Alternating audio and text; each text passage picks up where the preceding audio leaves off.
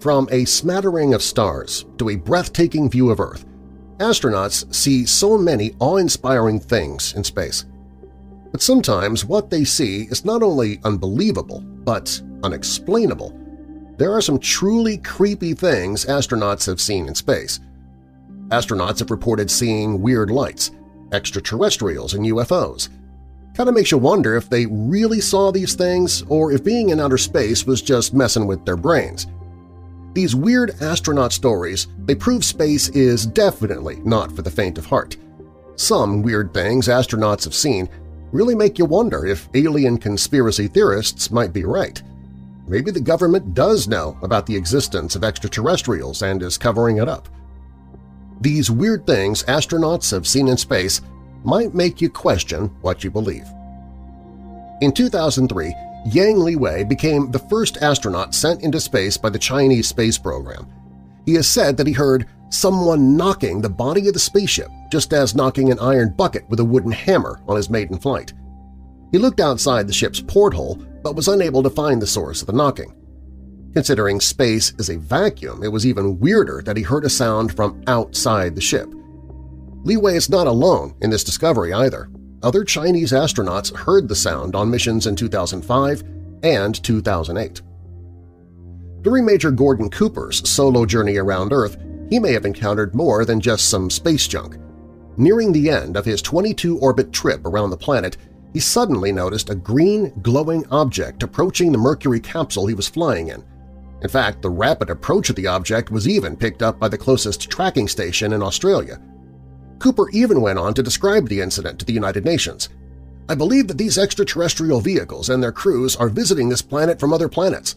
Most astronauts were reluctant to discuss UFOs. I did have occasion in 1951 to have 2 days of observation of many flights of them, of different sizes, flying in fighter formation, generally from east to west over Europe." Major General Vladimir Kovalyanok was part of a crew manning Salyut 6 space station in 1981. "When I was working at the Salyut orbital station, I saw something strange in a porthole one day," he said. "The object was the size of a finger. I was surprised to see it was an orbiting object." He added, "It was hard to determine the size and the speed of an object in space. That's why I cannot say exactly which size it actually was. My partner prepared to take a picture of it, but the UFO suddenly exploded. Only clouds of smoke were left. The object split into 2 interconnected pieces. It was reminiscent of a dumbbell. I reported it to the mission control immediately." Kovalyanok is one of the few astronauts to see something inexplicable in space and talk about it openly afterwards. Neil Armstrong, besides strolling around the Moon and saying some famous words, may have seen some gigantic UFOs in space.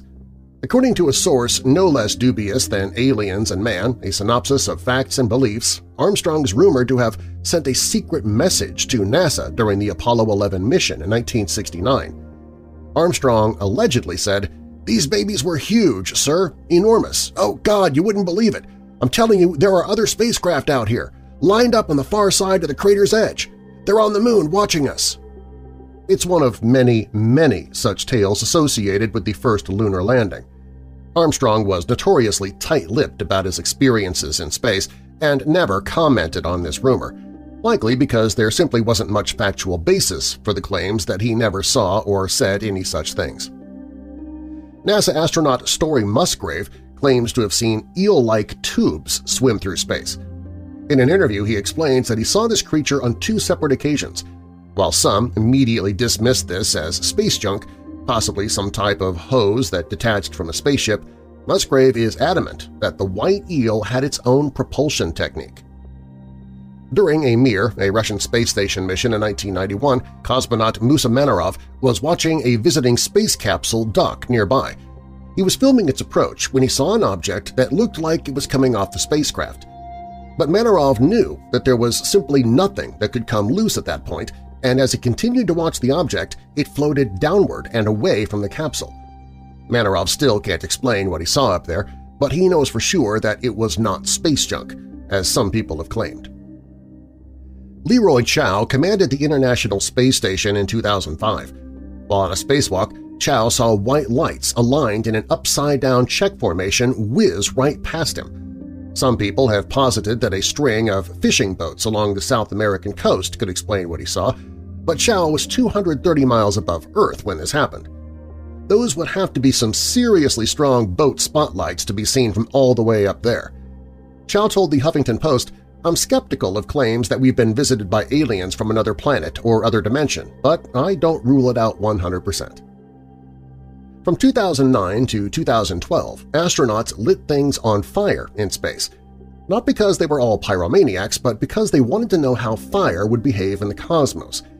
They discovered that fire burns at a lower temperature and with less oxygen and can also burn without a flame in microgravity. Foreman Williams, the project leader on the experiments, told Space.com, "Thus far, the most surprising thing we've observed is continued apparent burning of heptane droplets after flame extinction under certain conditions. Currently, this is entirely unexplained." Richard C. Hoagland, a proponent of alternative space theories, believes Alan Bean saw glass domes from a long-existent alien civilization on the Moon. In an interview, Bean described space as looking like black patent leather shoes from the surface of the Moon.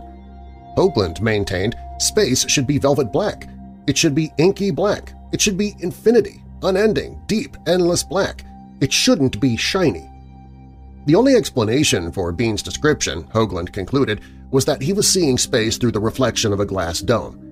During the Apollo 11 mission, astronauts reported seeing light flashes in their eyes. The crews of Apollo 12 and Apollo 13 were warned about this and reported they also saw strange bursts of light even when their eyes were closed. Experiments were conducted on the next 4 Apollo missions to try and figure out what was causing these weird visions. NASA determined that the astronauts were seeing cosmic rays. We don't see cosmic rays here on Earth because they're absorbed by our atmosphere. But without that barrier in space, astronauts were seeing something no one had ever seen before. While on the Gemini 4 mission in 1965, astronaut James McDivitt thought he saw a UFO. In an interview with NASA, McDivitt explained, "I looked outside, just glanced up, and there was something out there.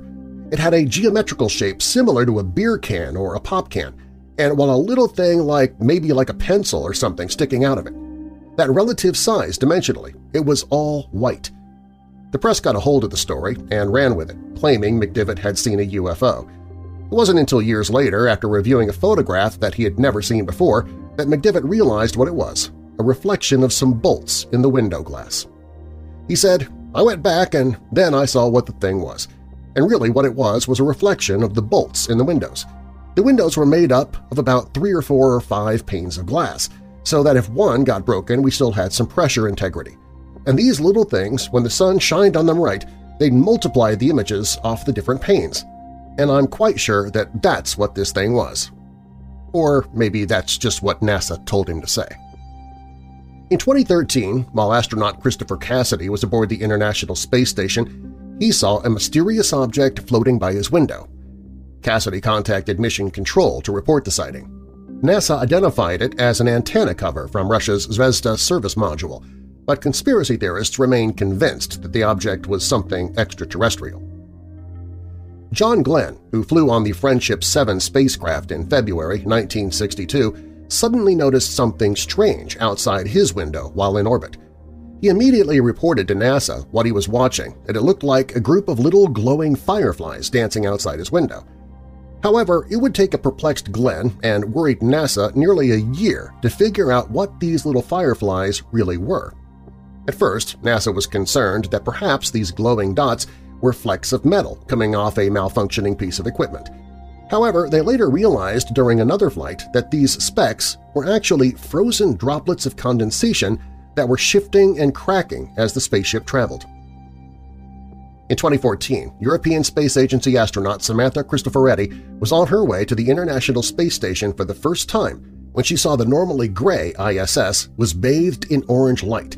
It was the sun reflecting off the solar panels and onto the space station, something only a handful of astronauts had ever seen. Cristoforetti was taken aback by the beauty of what she was seeing. In a blog post she wrote, "The enormous solar panels were inundated with a blaze of orange light, vivid, warm, almost alien." Conspiracy theorists hooked on to those words, almost alien. They began speculating that the solar panel reflection was a cover story, and she had, in fact, seen a UFO.